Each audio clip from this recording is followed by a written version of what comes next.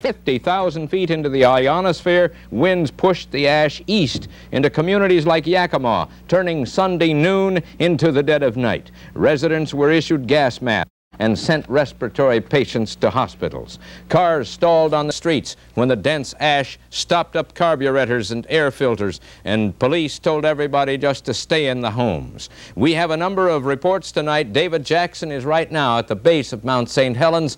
David, what's happening? Well, Richard, as we've been telling you all day, the mountain, of course, in its largest eruption ever, and tonight, as we speak here at 6 o'clock, it has subsided somewhat, although this is not too much different than the mountain looked when we first arrived this morning. We got here a little bit after 10 o'clock, and as you can see behind me right now, the primary eruption going off to the east-northeast there, and then we do have that eruptive material down what is the northwest face of the mountain, and that is a little different color ash and smoke going down in the direction, in the vicinity of Spirit Lake, and we'll have stories later in the newscast about what's going on over on that side of the mountain. What I'd like to do for a moment is take you back to the beginning of the time that we arrived up here, which was a little bit after 10 o'clock this morning. As I mentioned, the mountain looked somewhat like it does right now, but then we saw some massive pluming that took place about then. I think we have a tape here taking a look at it that was again about, I think this was about 10:30 this morning when we first arrived. There was also lightning off to the right-hand side of the mountain as we looked at it. That is off to the looking east from the peak itself. By 12:15, the eruption changed, and this is information that I got from the U.S. Geological Survey. The ash changed more to what we're looking at tonight, a more of a light gray sort of a color, rather than the earlier blacker ash that came out. There was also some steam at that time, and that's also when we first started noticing some of the mud and snow slides that went down the sides of the peak, primarily to the Spirit Lake side, the northwest side, and also to the eastern side of the peak as we looked at it here from the south. At one point, this was at about 1 o'clock, we had a situation, or no, actually a little bit later than that, maybe toward 3 o'clock, we had a situation where the entire mountain from our vantage point here looked almost as the top does now, with the tall plumes of smoke moving all the way up from the base of it, all the way from the timberline area, because the mud flows had gone that far down the peak, particularly off to the right and left-hand side of the screen as we looked at it here. Again, we were not in a place to make any technical observations. We didn't see the mud flows going into the reservoirs or the rivers, although there was a lot of that activity on the far side of the mountain. What we did learn was that the Swift Creek Reservoir side, that's here on the south, was not too terribly hit by it, although mud flows might have reached that far. At least we didn't get any word of any serious damage in that area. That's the Cougar, Washington area, which is just ahead of us here between where we are and the mountain itself.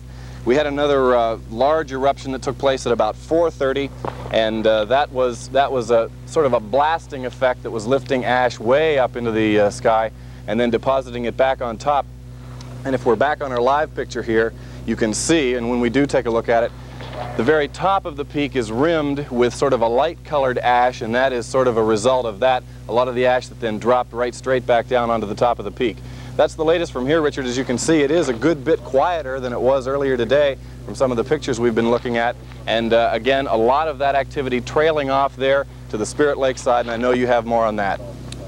All right, thank you, David. Of course, it was not just awe-inspiring, but it had a lot of devastating impact, right, Robin? It did indeed, and despite the advanced planning, things did go wrong just after the eruption, catching hundreds by surprise. Every available source of emergency transportation is being pressed into service to help the injured, rescue the lost, and carry out the dead.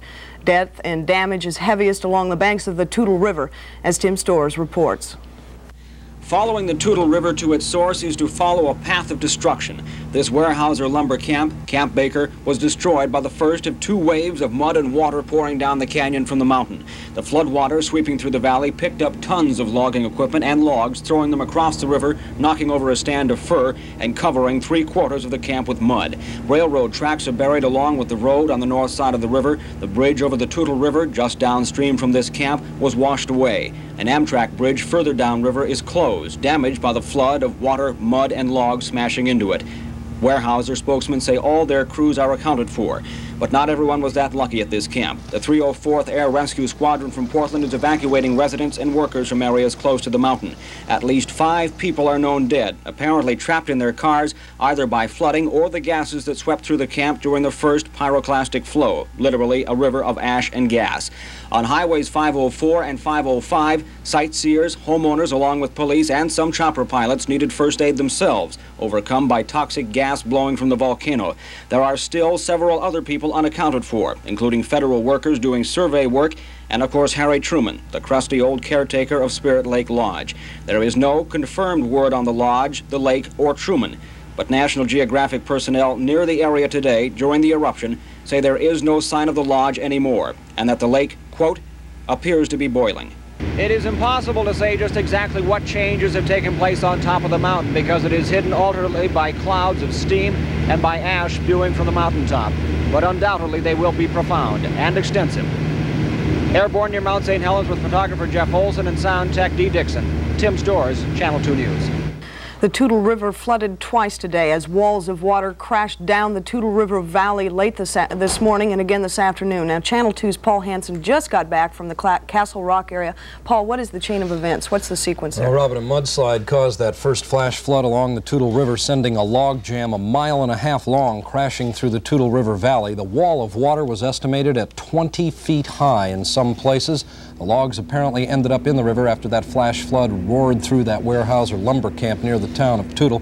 Washington State Police had Interstate 5 blocked off for about 4.5 hours late this morning and through the afternoon, afraid, of course, that the flood would destroy the bridge on Interstate 5 over the Toutle River. It did not.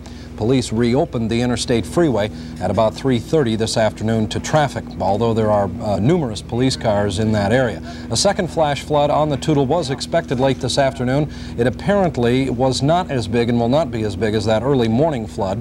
The afternoon flooding was caused by a break up at Shoestring Glacier, which dropped into Pine Creek and the Green River. Several bridges on the Toutle River along the Spirit Lake Highway were reported destroyed as well. The Toutle right now looks like a giant mud hole with a thick, soupy texture and a lot of debris and logs and junk, for lack of a better word, in that river. Of course, the flooding and the mud flows will take a heavy toll on fish life in that river.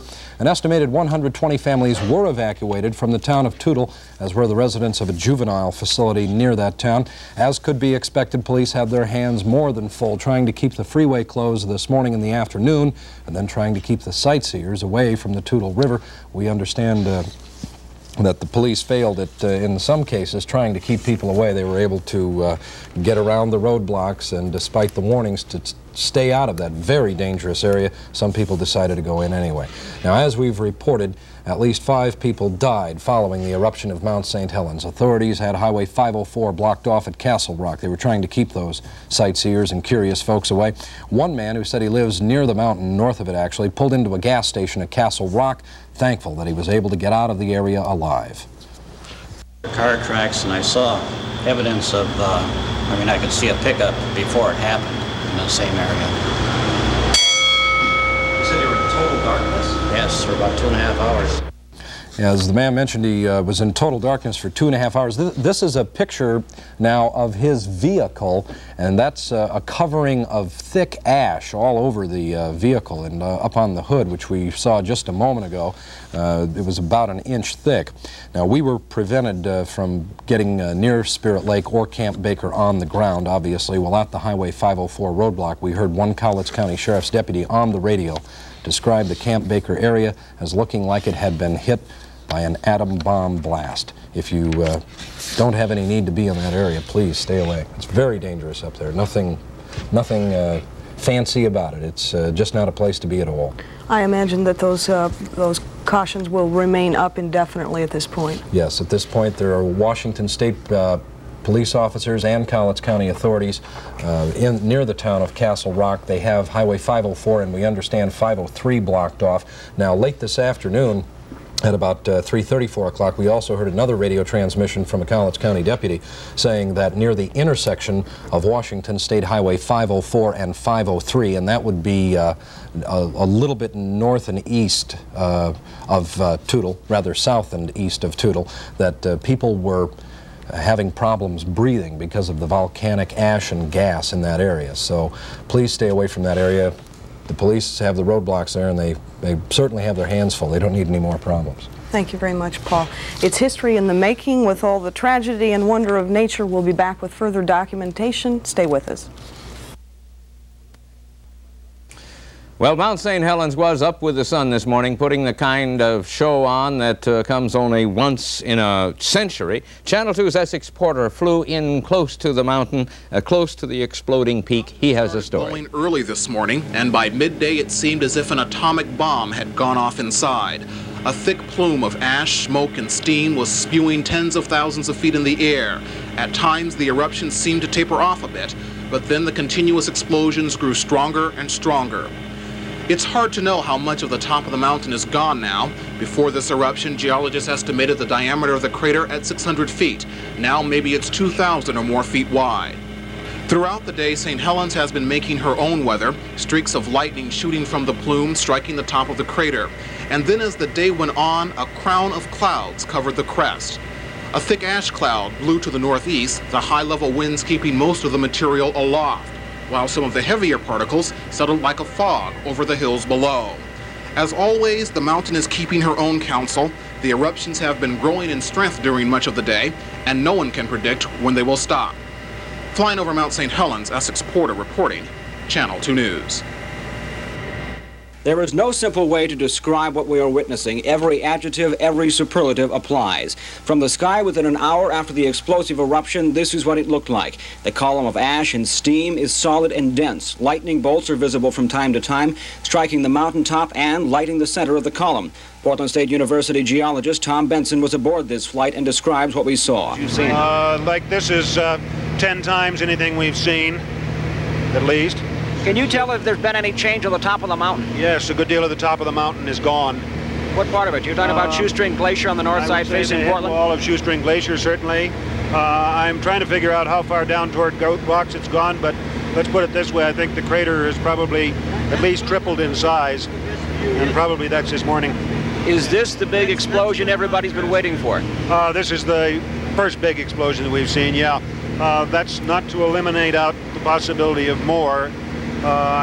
We really don't know at this point. The State Patrol, early in the day, within minutes after the flash flood announcement was made, closed off Interstate 5 and other highways into the area. And this is why. This wave of debris, logs, slash, and mud from a Weyerhaeuser camp on the north side of the mountain was washed away. A solid mass of material at least a mile long plunging down the Toutle River. Further upriver, observers estimated the height of the wave to be at least 12 feet. But by the time the floodwaters had reached this part of the river, near Castle Rock, the river widened, allowing the force of the flood to be diffused. The logs piled up around the base of bridge columns and stacked up in bends of the river. The level of the water, without doubt, rose, bringing water to the back doors of some homes and cabins along the river. Bridges along the upper reaches of it are buried, the bridges along the lower reaches holding up. This may or may not be the big explosion that geologists have been predicting. It is at least the biggest eruption since the initial eruption of the mountain last March 27th. Airborne near Mount St. Helens, Tim Storrs reporting, Channel 2 News. Yakima, Washington is in total darkness tonight. It's been that way all day. The pictures you're about to see were taken at noon today. Ash fallout is extreme. Nearly 3 inches of black soot covers everything, and it's still coming down. The warning is out tonight for people with breathing problems. Stay inside. There's also worry about contamination of water there. Many people are already drinking bottled water. When Channel 2 News returns, we'll have geologist Tom Benson from Portland State University on the set with us for a live interview. Stay with us. Tom Benson, geologist for Portland State University, is on the set with us now for an interview. He's been following this as closely as we have, and we're becoming close friends at this point. Tom, what is the definitive statement right now on that mountain? We haven't had confirmed reports of lava flows. As far as you can estimate, what are we looking at here? I think we're looking at a much larger scale of ash eruption than we've seen before. Until I see a confirmed report, I will not believe any report of any lava flows. But you would say that it's very possible and likely, perhaps? I would say it's certainly very possible, yes. What about the seismic activity we've been seeing up there? I understand that it made a good mark on your machine today, bigger than perhaps we've seen before. Yes, actually, as near as we can tell, it was a Richter magnitude 5 quake coming in about 8:30 this morning, and then probably followed a minute later by another one, so it looks really quite spectacular on the seismic record. Greater than 5 point, you believe? Probably right on 5 point or just above. To give the public some gauge about the severity of a 5 point quake or above? Certainly it would be felt within a reasonable radius, say that is 10 miles or so of the mountain, and certainly if you were anywhere near the mountain, yes. Well, we can see right there the marks that that's made. Now, yes. What time is this? It was 8:32 and 28 seconds where it was received. I see. And is this continuous? It'll go on now for about 3 or 4 minutes, and probably the second one is starting to come in right about there. And it's awfully hard to disentangle these two. What is the activity now, do you know? It's continuing, but not at this high a rate on the seismic activity. Now, the eruptive activity is going on. This was the first major eruption, and it's going on pretty much constantly, I'd say, if I had to try to describe it. There's been a lot of talk about the gases in the air and the fact that they are toxic. We're talking about chloride and sulfur. What is that situation? Again, that is very hard to tell from the reports we've gotten. I think anybody who gets near there is going to smell sulfur. There is sulfur involved. The question is how much of it's involved, and whether it's that or just the ash itself that's triggering these gas reports. So far, they haven't confirmed any reports of large quantities of gas. What are the dangers connected with this? What are the dangers connected with the ash? What are the dangers connected with the gas? The dangers connected with the gas are fairly obvious. You're supposed to be breathing oxygen, not sulfur dioxide. The prime danger really is with mud flows, which are melting snow and ash that's falling on the snow, sort of sweeping down the mountainside and literally filling the valley. Spirit Lake is formed by a mud flow dam that happened a few hundred years ago. Now, when that ash is on the ground, just the falling ash, that's not going to turn into something that's going to eat into your clothing or burn your skin. No, it'll turn very slightly acid. A chemist would certainly be able to notice it, but I doubt if the average person on the street would. The bigger danger there is a sort of smothering effect of the ash on plants and things like that. And how about wildlife? But it's not going to do the wildlife any good for sure. And ingest it into your lungs, but you're inhaling tiny glass or glassy particles, if you want, and that's not particularly good for your lungs. Putting this in a little bit into perspective, Mount Lassen, California, 1914 was when it began its eruptive period. Is there a comparison here?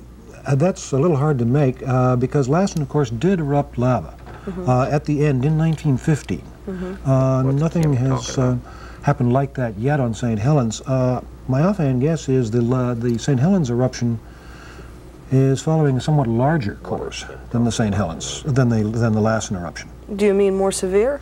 Yes, but we haven't seen any lava yet. So the big blast eruption that really took out a big chunk of the northeast side of Lassen, we haven't seen anything quite like that.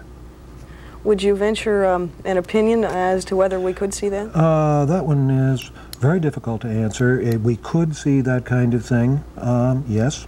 We haven't yet. The magma, the switching into this phase of activity that we see says that the magma is getting fairly close to the surface.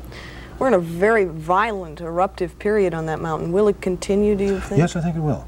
For how long? Well, certainly I would say we're looking at days. And that, frankly, is a bit of a guess, but... So it's going to be kind of a tense week around here, right? I would think so, yes. Okay, thank you. We've got some more information on the mountain from Kim Gilbert in the newsroom. Kim? Thank you, Richard. I have an update report here. The Washington State Patrol says that the water rushing down the Toutle River now has a third wall. We've shown you two so far. This is just in.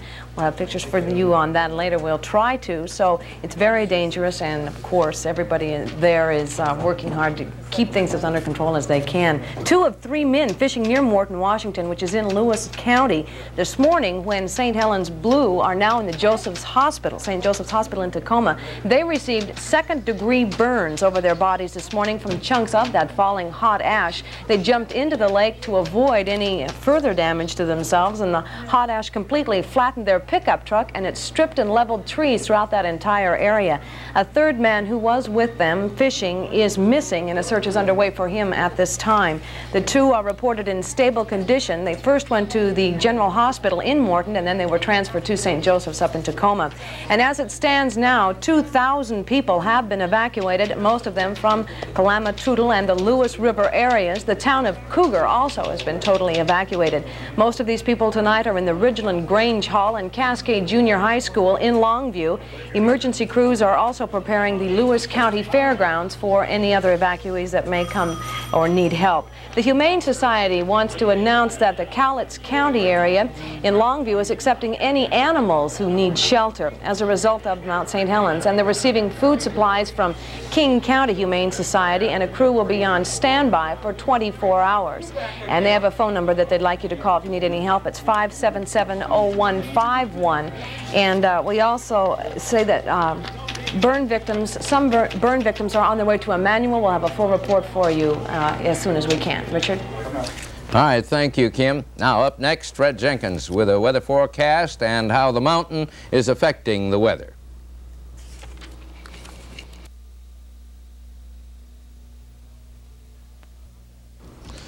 Well, this mountain is going to affect our weather. I have a feeling, Fred. Is it going to? It hasn't affected any us here in Portland. No, most of the effects, Richard, will be downstream. That is from the east to the northeast of the mountain. In fact, some of the changes already, some of the effects already, has been almost a continuous thunderstorm for the past 4 or 5 hours in Yakima, where they continue to have quite a bit of ash fallout. In fact, at this hour, they have 1/3 of an inch of ash on the ground at that point, and other stations in the eastern Washington are reporting accumulation of ash also.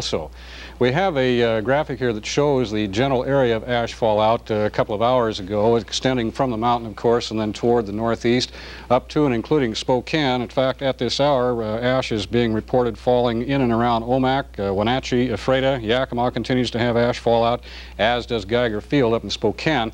And the general wind flow has already, that is, taken it into the central portions of northern Idaho. I have not had any reports from Moscow, but we do have confirmed reports that some light ash has been reported in and around the Lewiston area. Ash earlier this afternoon being reported falling in the Pullman area, so it's very likely that Moscow, Idaho, has had some. The conditions as far as the upper wind flow is concerned will continue to drive that thing toward the northeast. Let's take a look at the satellite picture. It quite clearly outlines the plume itself. It's the darker area through the central portions of Washington, heading into the northern and central portions of Idaho, heading also into the western portions of Montana. This whole area is the outline of the plume. It's beginning to bend down a little bit due to the upper wind flow heading down toward the northeastern sections of Wyoming. There's a traveler's advisory out all the way from the Cascade Passes for the entire eastern sections of Washington.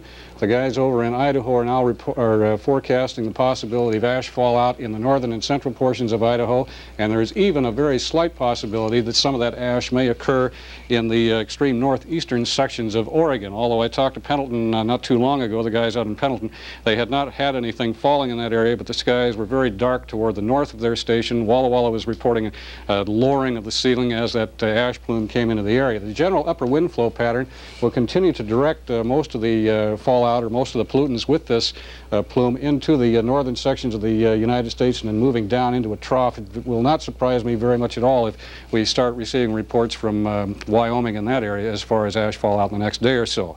Temperature here at the studios, we're still a warm, muggy 77 degrees. That's in fact the hot spot, or the hot temperature for the day. The freezing level all the way up to 11,100 feet. 75 was the high as of 5 o'clock. However, it has increased to 74 and 76 the highs in Eugene. Temperatures along the coast in the upper 50s and 60s. East of the Cascades, temperatures generally in the 70s, except the Dalles did manage a high today of 80. And the high in Yakima, due to the cloud cover, the pollutant cover there, was only 64 degrees today. The forecast along the coast, calls for generally mostly cloudy conditions. I'm talking for the most part middle and higher clouds.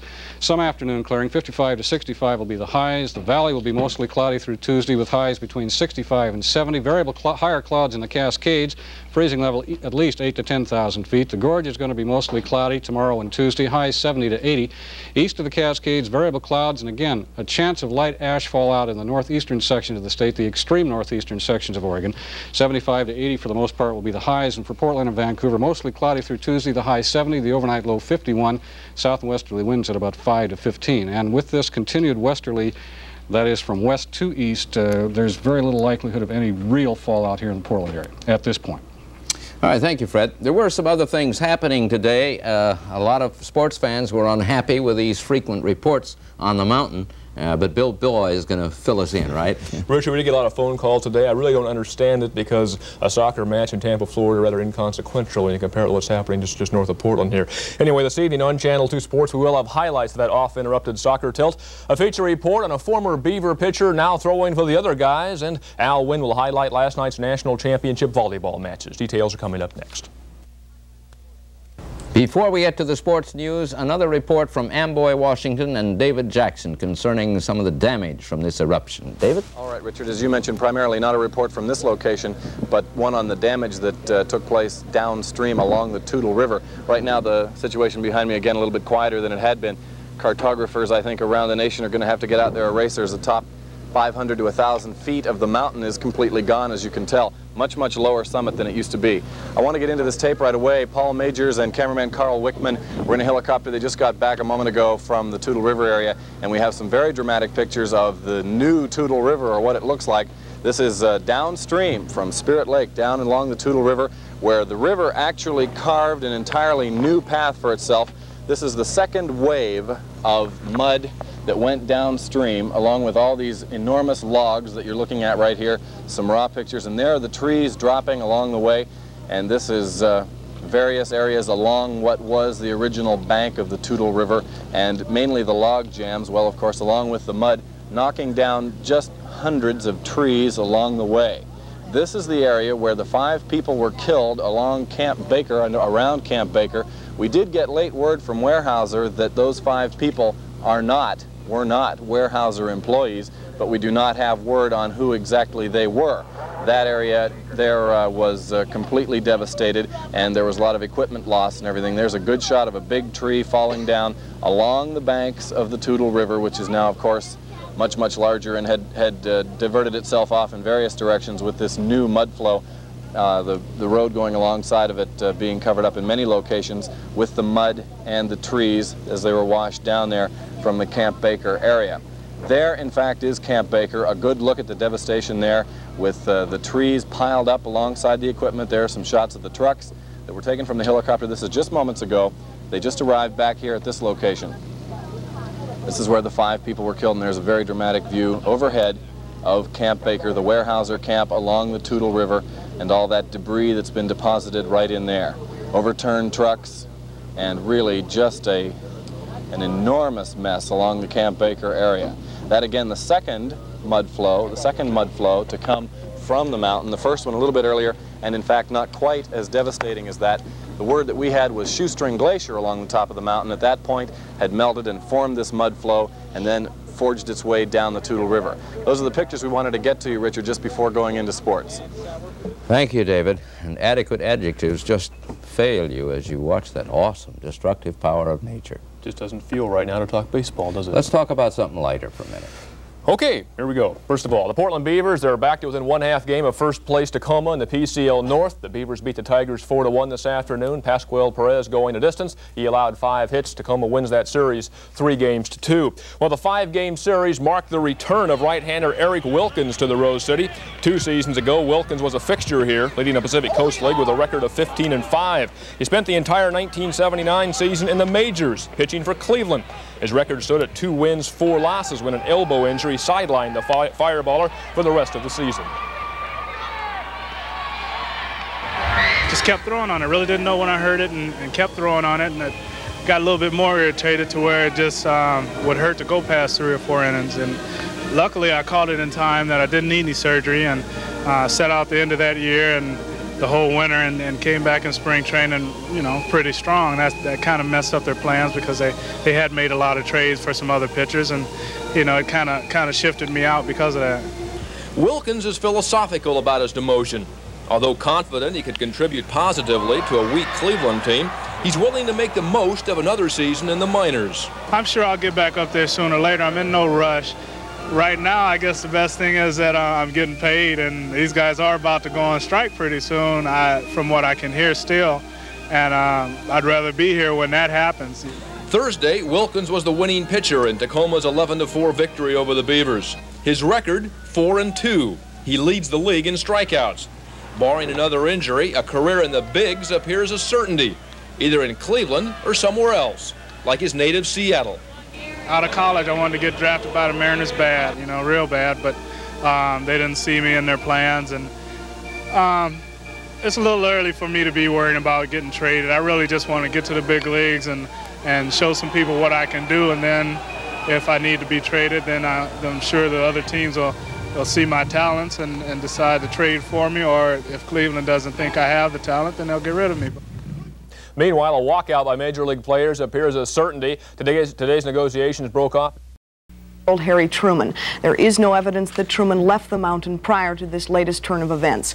I last saw Harry about 2 weeks ago. It was one of many afternoons we'd spent together. Harry talks faster and in greater amount than anybody I've ever met, and our topics of conversation ranged from politics to prohibition to, of course, his love for the mountain. But what few people know is that it's Harry's love for his wife that keeps him on that mountain. She died 5 years ago. Mrs. Truman was 15 years his junior when they wed, a city girl who most of Harry's friends thought would never adapt to the life on the mountain. She did adapt, and the two lived out their married lives at Spirit Lake. This is where they spent their final days together, and for that reason, Harry remains. No, I'm not going to leave. You're damn right I'm not going to leave. I'm going to stay here. If I left, it'd kill me. If I left this place and lost my home, I'd die in a week. I couldn't live. I couldn't stand it. So I'm like that old captain. By God, I'm going down the ship. I said, if the damn thing takes this mountain, I'm going along with it. I'd rather be dead than to live without it. That crazy, damn stupid. Huh? Okay. The people see that, they say the craziest man in God's green world, old Truman. We've just received this late word from sheriff's deputies who say 30 feet of mud are covering the Spirit Lake area.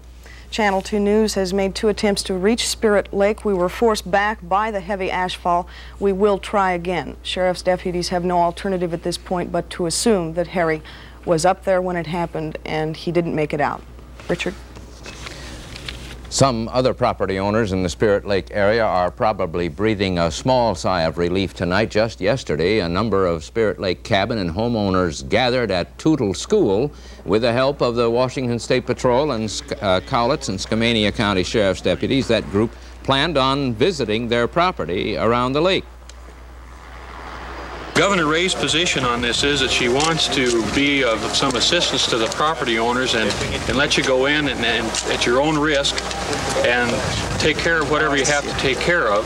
And she's directed us to be allowed to deviate from the executive order for the purpose of allowing some of the property owners to go in, and we've been directed to assist you in doing that. After a 30-minute ride to the danger area, property owners filled out waivers releasing the county from liability while the group was in the area around Mount St. Helens. Most of the owners were eager to sign those release forms. How would you feel? You want to see we're paying taxes and we'd like to use our property. I'm not afraid.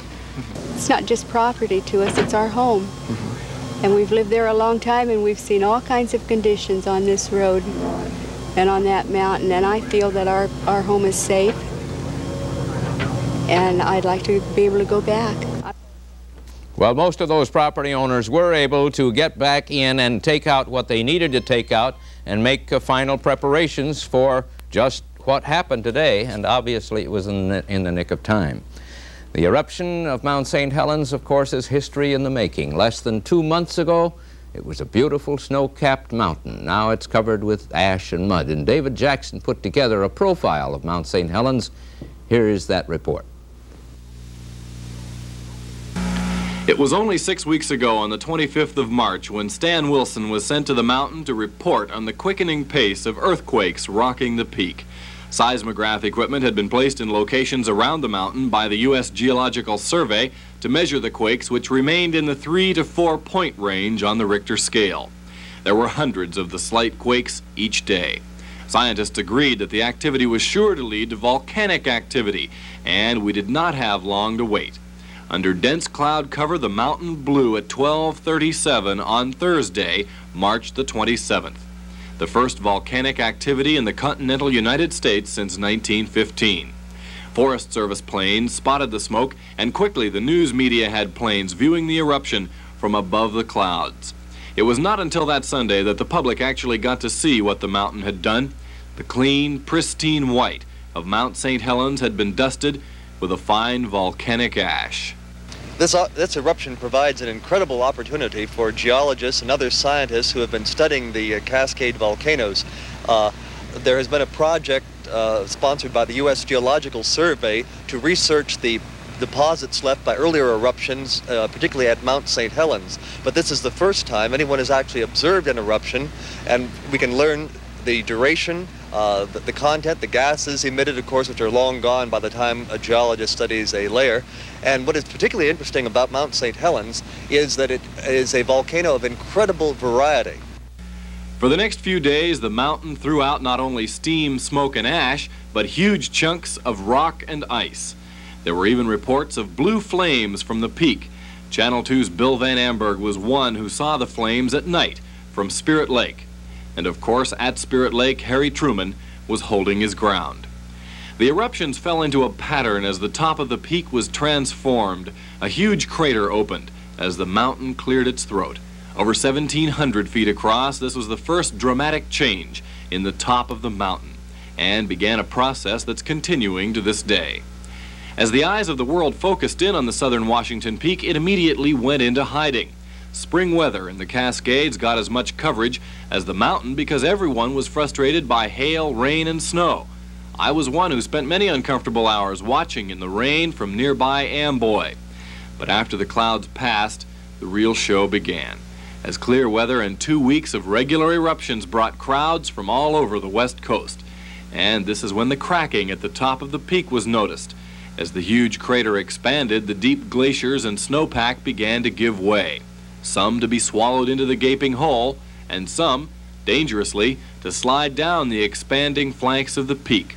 Most noticeably, the north face grew, and the danger from slides was most severe there on the Spirit Lake side. But still, Harry Truman remained. After the spectacular eruption period, the mountain entered a more dormant state. I have no reason to believe that this eruption won't continue in some stage or other, intermittently perhaps for years, or judging by the last time it happened, maybe decades. Again, even the experts could not pin down a meaning for the activity or the lack of activity, and no one knew if lava would ever spill from the crater. To us, with attention riveted to the mountain, the wait seemed endless, and interest actually waned. But the mountain is not yet through. The dark mountain with a significant new bulge on the north flank, one that had grown during the quiet period, and suggested that the long-awaited lava may be pushing upward. And now, as attention and scrutiny again scan Mount St. Helens, we can clearly see that the once friendly, steady, solid piece of northwest landscape is now a very much altered mountain. One that continues to blast forth its volcanic power and heave and groan with a movement that still may bring molten lava to the surface and usher in a new round of man's study and wonderment at the changing face of the planet. David remains close to this story as the events unfold. He's at our Amboy microwave site, which is about 10 miles south of the mountain. David, what's the situation now? I think the first thing I'll do is add to the end of that piece that mountain was mentioned there. Certainly a changing face indeed. 500 feet maybe has disappeared from the top of the peak, and I mentioned a big crater opening in the top, and everybody knew, of course, about that earlier, and now, of course, a much, much larger one. I think it's interesting to note right now that there must be some kind of new opening on that, what had been the expanding northern flank of the mountain, because as we look right now behind me, you can see that the eruption is in two distinct phases. We have the main one there at the top, and then, of course, another similar ash eruption that's taking place to the left-hand side of the screen looking that way, and of course that other kind of plume that kind of drifts down to what used to be apparently the Spirit Lake area. But as you can clearly see in the picture right now, we do have a large eruption that is coming up from that angle over there on the northern slope of the mountain. Another thing we wanted to mention again before we left was the problems that have been caused by the ash and smoke drifting off to the north-northeast. The town of Yakima was completely darkened today. The sun blotted out by the ash as it drifted that direction. We have some pictures of Yakima that were taken earlier, and there they are. Street lights on, cars with their headlights on, and really an incredible condition. That's about 80 miles from the peak, so as you can determine that the drift of that ash was really remarkable that far away, and of course it's gone all the way into Idaho, but very dark in Yakima as we look at it right now. Those pictures were taken at about 1 or 2 o'clock this afternoon by a crew in Yakima. Back live right now, and as I mentioned, the important thing there, a look at the plume that's developing over on that northern flank of the mountain, the eruption continuing. Still just reports of lava, not anything confirmed that I've heard yet. You might have a final word on that, I'm not sure, but from here we'll stand by. The weather has cleared and we should have a good view of the mountain tonight as it continues to erupt.